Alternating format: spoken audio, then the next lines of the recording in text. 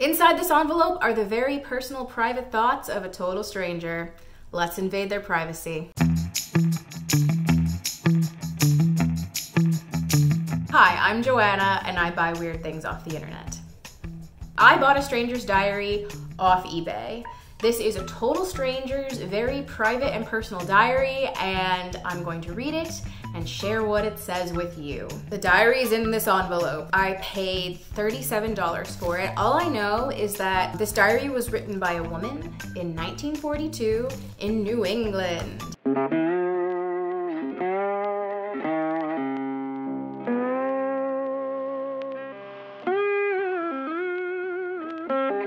Let's crack this baby open and see what we got. We got double envelopes, people. Oh my God, right out the bat, very musty. You're not gonna believe it, but this is one of the mustiest diaries I've ever smelled. Oh, I'm going to take a look at what life was like in 1942. Who was this woman? Is she still alive? Probably not. If she was at least 18 in the year 1942, she would be in her 90s today, so she could still be alive. She probably isn't because I have her diary. Is there any juicy gossip in here? There's probably not murder, but there could be some other good stuff. The New England calendar for engagements, 1942. If I had to guess, I would say that this person lived in New England. That's just a guess though. Oh wow! Came with 2 photos in it. I think it's a photo of the woman who wrote it and her daughter. I'll show you the photos, but I'm going to blur the faces. I'm blown away by how beautiful this woman is. She is stunning. And I'm sorry, I'm gonna blur her face, but wow. Okay, so far we know this woman has 2 kids and a husband. Her kids are named Barry and Becky. She often calls her kids kitties, which I think is fun. Tuesday, January 6th. Drove to Sears with Helen. Quiet evening at home.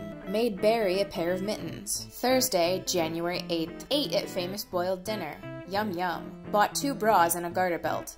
Sewed lace on hankies. This woman seems very enthusiastic. She writes with a lot of exclamation points. Friday, January 9th. Made white cake. Cake all gone before supper. She makes so many cakes and I wish I could eat the cakes. Saturday, January 10th. Drove to various auto places getting bids on car. Home at 8. Found house robbed. 6 police here. Monday, January 12th. Cleaned up and downstairs. Phew, what a job. Made chocolate pudding. Pot roast for dinner. Wrote 5 letters. Police here. Tuesday, January 13th. Headache. 3 aspirins. Bed. She'll write about when she has a headache, which I can relate to. I get migraines. Headaches suck, man. It's incredible what this woman gets done in one day. She has so much housework to do. She sews.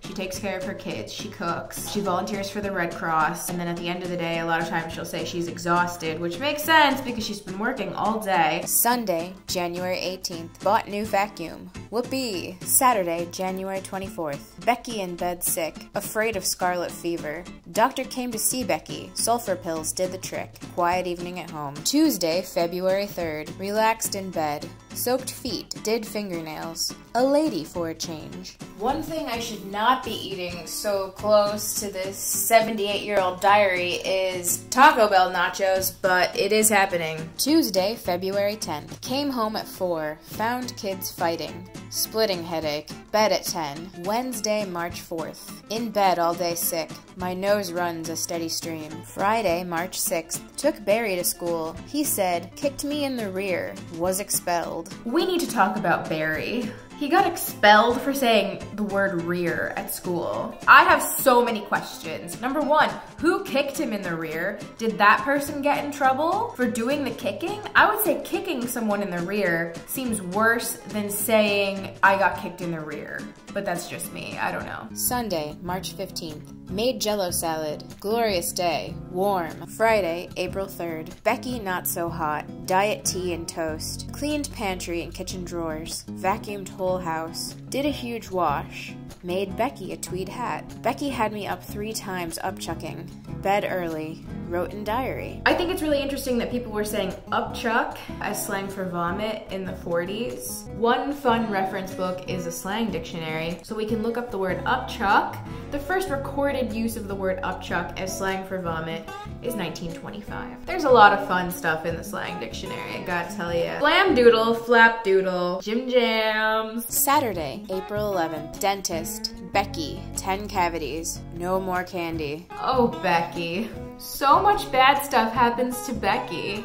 And Barry, but like, also Becky. Wednesday, April 29th. Kids to school, then back to bed. Uh-oh, over to Helene's. She's having mother-in-law trouble. Poor thing. She and her family take a trip to New York City, and she mentions a blackout. We know that this is during World War II. This is also a time when cities were doing blackout drills because of the war, so that theoretically your city wouldn't be as visible from the air. I don't know if the blackout she experienced in New York City was a blackout drill specifically for the war, but it could have been, so that's kind of interesting. Wednesday, May 13th.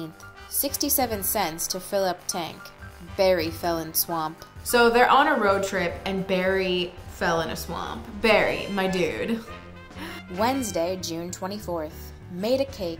Drove to beach. Talked about dogs. Thursday, July 2nd. Becky has rash on face. Poison ivy, I guess. Barry has it on legs as usual. Thursday, July 9th. Barry has diarrhea. Monday, July 13th. Becky has diarrhea now also. Poor Becky. Friday, August 7th. Vacuumed whole house. What a job. I hate to vacuum. This is very exciting. So she made an apron for one of her friends and she wrote a poem to go with it, which is so cool. This is a poem she wrote for her friend Georgia. Just after you left me the other day, I said to myself, get busy and say, it was no time at all before I had made an apron for you, which shouldn't fade.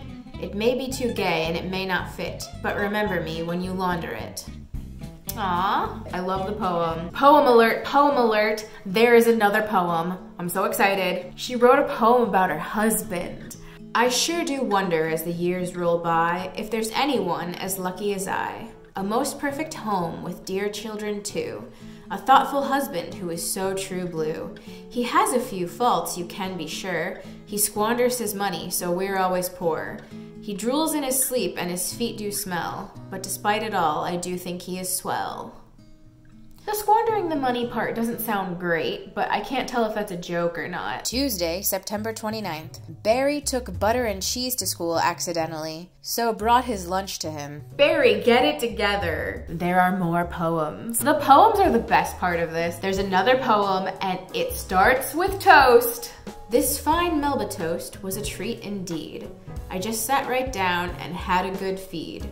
I've thought of you often and please let me say, thanks for the nice gift that brightened my day. Watch for the postman in the next few days. May you like it when at it you gaze. Something I made, not pretentious a bit. Hope you can use it and that it will fit. There's another poem. As I wiped your dishes the other day, my ears were open and I heard you say, my stock is so low, I must buy a lot. So here is one that won't have to be bought. A dish towel it is, so bright and gay. I hope you will use it every day. I still don't know what her name is or whether she's still alive, but I really like her. I find her really inspiring. She's very enthusiastic and she clearly has a sense of humor. I obviously am obsessed with her poems. I love them. I wish I could get done as much as she does in one day. I hope Barry and Becky are okay. I don't know if they're alive either. They could be though. The secret of reading any person's diary is I do feel like most people are inspiring in their way. Even when they're boring, they're inspiring.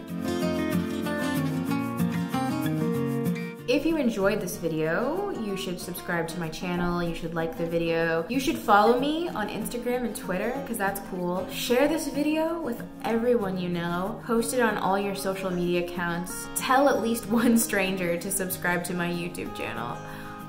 Okay, bye.